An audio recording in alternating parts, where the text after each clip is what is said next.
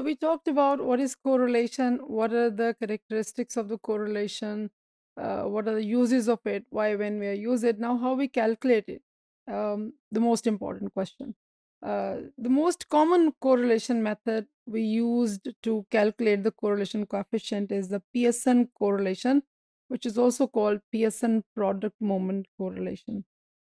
which measures the degree of straight line relationship. तो हमने बात की हुई है कि R से हम डिनोट करते हैं और पियर्सन कोरिलेशन जब हम कैलकुलेट करते हैं that tells us the degree of the relationship, the direction of the relationship, and then the linearity of the relationship.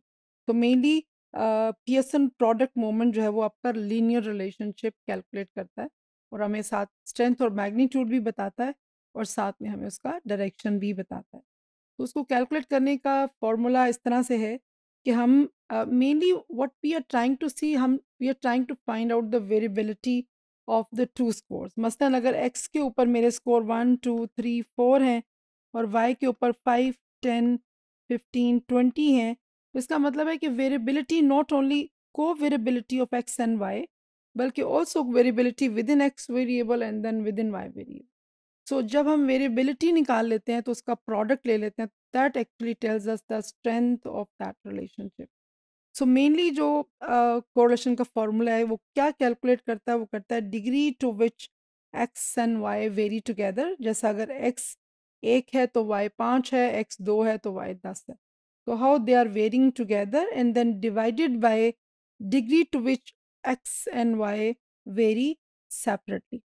इसको हम न्यूमेरिकली नोटेशन वाइज भी कैलकुलेट करके देखेंगे, लेकिन यू हैव टू रिमेंबर कि कोरिलेशन निकालने के लिए बेसिक अजम्पशन ये है कि हम उसमें देखते हैं कि एक्स और वाई को वेरी कैसे कर रहे हैं और एक्स और वाई के अंदर वेरिएशन वेरिएबिलिटी किस तरह से आ रही है। So, when there is a perfect linear relationship, every change in the x variable is accompanied by a corresponding change in the y variable. We already talked about कि अगर x में change आ रहा है, अगर perfectly linear है तो फिर x में change जो है वो उसके साथ corresponding change accordingly वैसे मतलब एक point increase in x variable, if it is perfectly related तो 1 point change in y variable आएगा। In this case, the covariability x and y together is identical to the variability of x and y separately.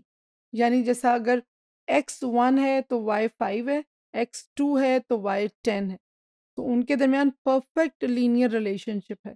तो ना सिर्फ उनकी कोवेरिएबिलिटी हम देख रहे हैं, बल्कि हम देख रहे हैं कि x और y के अंदर भी उसी कंसिस्टेंसी के साथ वेरिएबिलिटी आ रही है।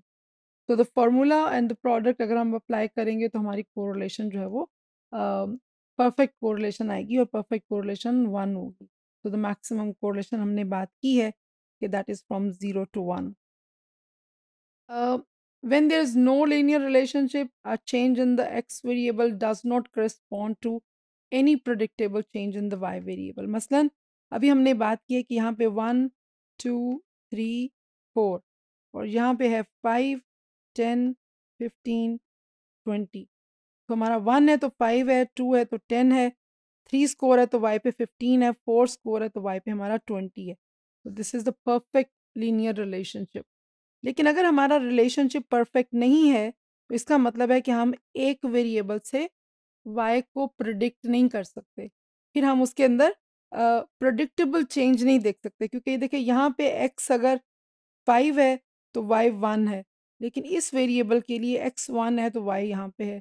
सो जितनी ज़्यादा वेरिएबिलिटी होगी हमारी प्रिडिक्शन उतनी ही पुअर होगी, जितनी ज़्यादा वेरिएबिलिटी कम होगी हमारी प्रिडिक्शन उतनी ही बेहतर होगी। The To calculate the Pearson correlation, it is necessary to know about the sum of the products of the deviation. तो हमने SP कैलकुलेट करना है मेनली फॉर्मूला में।